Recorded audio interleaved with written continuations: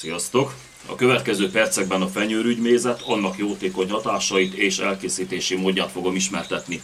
Szirupként is emlegetik azok, akik cukorral készítik, ez főként vegánoknak való, én mézzel preferálom. Nagyon sok pozitív egészségügyi hatása van, hogy pontosabban fejezzem ki magam, csak pozitív hatásai vannak, ezek közül pedig a legfontosabbak, nagyon hatásos prevenciós és tünetenyhítő, gyógykogyfalék, felső légúti megbetegedések esetén antibakteriális hatásánál fogva, köhögés csillapító, gyulladás csökkentő, ráadásul még erős antioxidáns is a méz és a fenyőrügyek hatóanyagainak keveréke által, emellett még nyákoldó és köptető hatással is bír, az pedig már csak habatortán, hogy az általános erőnlétet is nagymértékben javítja. Egyetlen kétszavas kifejezéssel élve immunizál és vitalizál. Most pedig akkor készítsük el a gyógykogyfalékunkat, évente egyszer van rá lehetőségünk, így május közepetáján, amíg tart a szezon. Csak hát most pont esik az eső, na mindegy, megoldom, vagy esetleg várok egy kicsit, hogy elálljon, legfeljebb utána majd szárítgatom a rügyeket, mert az nem jó, ha vizes, ezért nem is ajánlatos megmosni, de ezt majd akkor utána elmondom.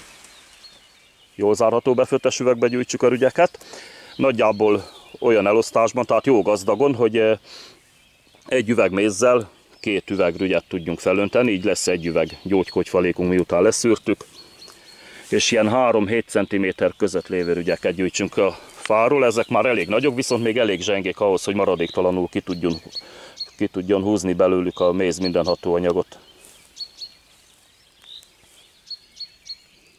És persze ne úgy kopaszítsuk le a fát, hogy ki is nyírjuk, hanem úgy módjával szépen elosztva raboljuk le egyenletesen. Na hát közben azért csak visszajött a monszun, de semmi gond, mert a rügyek már megvannak, szárazak, itt vannak az üvegben, nem kell vele szórakoznom olyan téren, hogy szárítgassam, vagy ilyesmi. Na, független attól, hogy állítólag bármelyik fenyőfajta megfelel erre a célra, a vörös fenyővel mégis vigyázni kell, mert elvileg vesekárosodást okozhat. Igaz, hogy nem törvényszerű és nagyon ritka, de akár be is következhet, és a fenyőhöz kísértetiesen hasonlító tiszafával pedig végképp vigyázni kell. Pontosan úgy néz ki, mint a fenyő, csak puhák a levelei, nem tudom szemléltetni, mert itt nincs, tehát az kajakra lemérgez. És ezen egyszerű okoknál fogva, én nem is vagyok egyébként hajlandó mással szóba állni, csak a lucfenyővel. Tehát nem érdekel engem, hogy Norman, meg ezüst, meg ilyesmi, csak a lucfenyő az a tuti. És nem is forgalmas út mellett szedem, igyekszem a vadonból, vagy valamelyik ismerősnek a területéről, persze azt azért számításba veszem, hogy nagyjából mikor volt permetezve. És ha esetleg megmosnátok a rügyeket, akkor nagyon alaposan szárítsátok meg, mert a víztől erjedésnek fog indulni a méz. Én egyébként egyáltalán nem mosom, nem foglalkozom ilyesmivel, csak megnézem, vannak-e rajta rovarok, lefújom, lesöpröm, vagy tépek egy új rügyet és kész. Ezzel megvan. Egyébként is a méz ki fog húzni valamennyi vizet, sőt, elvileg minden vizet ki fog húzni a rügyekből, ettől, de ez még nem számottevő mennyiség, erjedésnek nem fog indulni, viszont még jót is tesz a méznek, mert felhígul, könnyebben fogjuk leszűrni. Elosztom ezt az egy befőttes üvegnyi fenyőrügyet 2 részre. Ez egyszer ugye most ki kellett borítanom, amit már egyszer bele zsúfoltam az üvegbe. Körülbelül annyi maradt a tányéron, mint az üvegben, ha jól látom. Oké.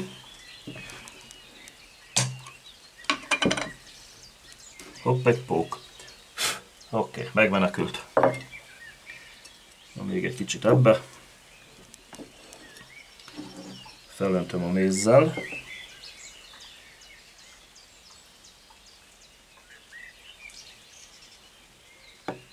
Pontosabban elosztom a mézet.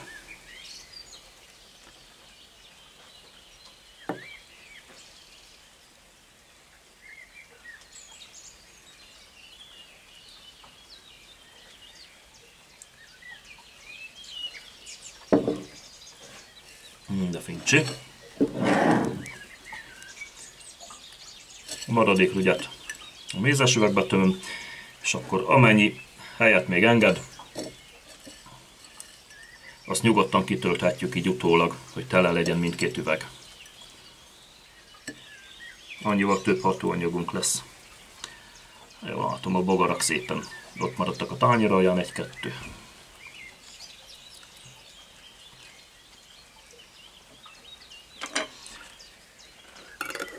1 hónapig érleljük, hűvös, sötét helyen, naponta egyszer megforgatva, mert ugye az állagánál fogva felrázni nem tudjuk. 1 hónap alatt annyit fog hígulni a méz a fenyőrügyek nedvesség tartalmának köszönhetően, hogy gond nélkül le tudjuk majd szűrni.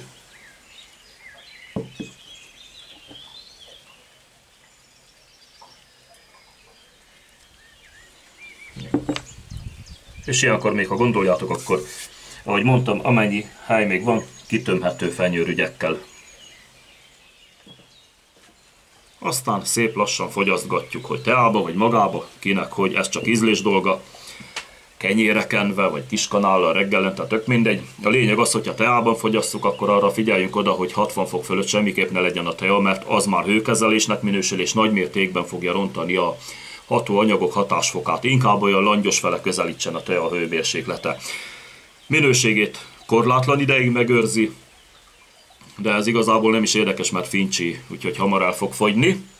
Na most mi van még? A méz hatóanyagairól, illetve élettani hatásairól 3 korábbi videómban is beszéltem, már mindegyiket be fogom linkelni, de ennek a leírásába itt megtalálja, akit érdekel.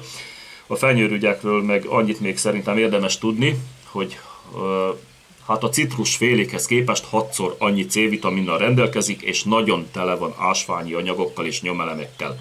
Vagy ásványi anyagokkal, vagy nyomelemekkel, mindegy, hogy nevezzük, mert igazából ugyanarról van szó. Tehát rendkívül egészséges, ennek köszönhető ez a nagymértékű immunizáló és energizáló, vitalizáló hatása. Úgyhogy ennyit erről a gyógykogyfalékról. Köszönöm a figyelmet, és jó egészséget mindenkinek. Sziasztok!